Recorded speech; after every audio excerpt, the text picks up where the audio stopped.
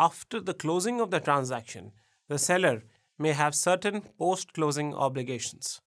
These may include purchase price adjustments payable to the buyer and potential indemnification claims.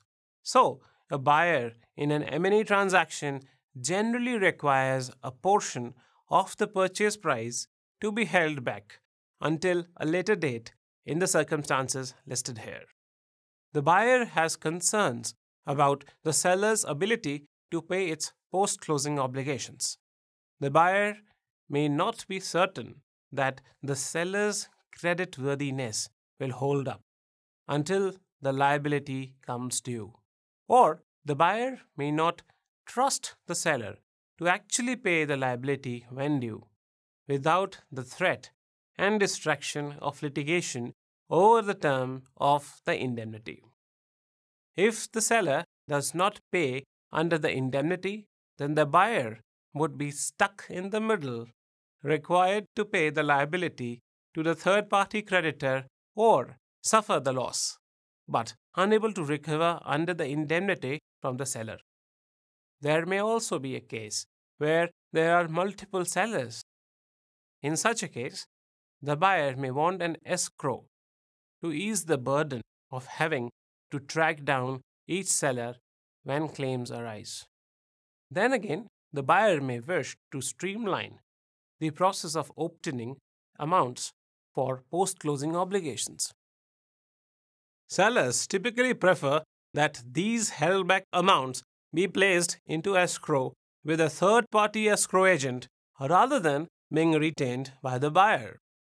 If a transaction has an earn-out, then the buyer may also bargain for the rights to offset future earn-out payments if any indemnity payment is owed.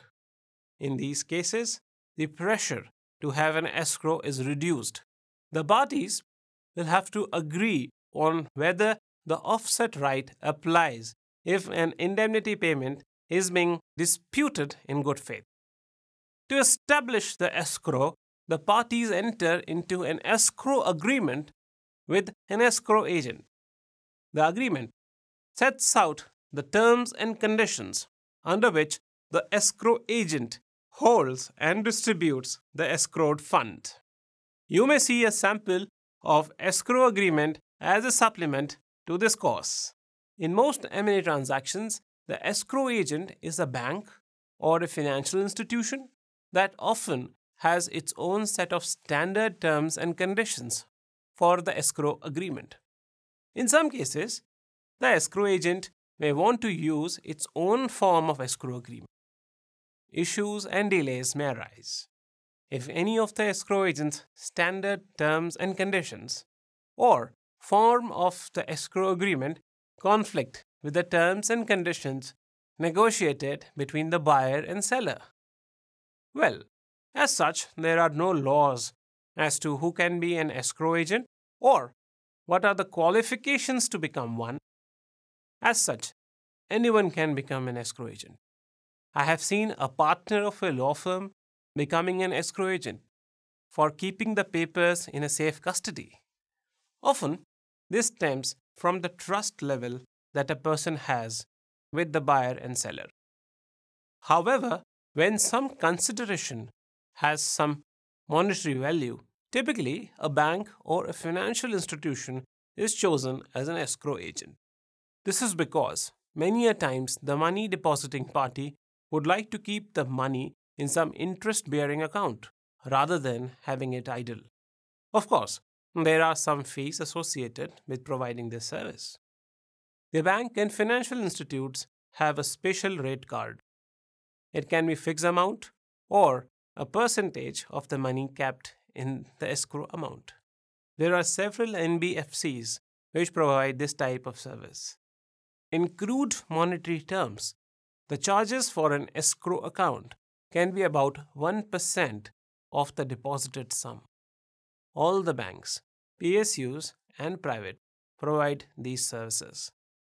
Access the link below this video to see an example of the services offered by Kotak Mahindra Bank. The buyer and seller may want to involve the escrow agent in the negotiation process as early as possible. This will avoid any delays in completing the underlying acquisition. At a minimum, the parties should determine who will act as escrow agent and request their form of agreement before drafting the escrow agreement. When choosing the escrow agent, the parties might want to consider whether a party has a strong relationship with the escrow agent. For example, either the buyer or seller may be a large customer of the escrow agent. This will help the parties negotiate better pricing and formidable terms under the escrow agreement.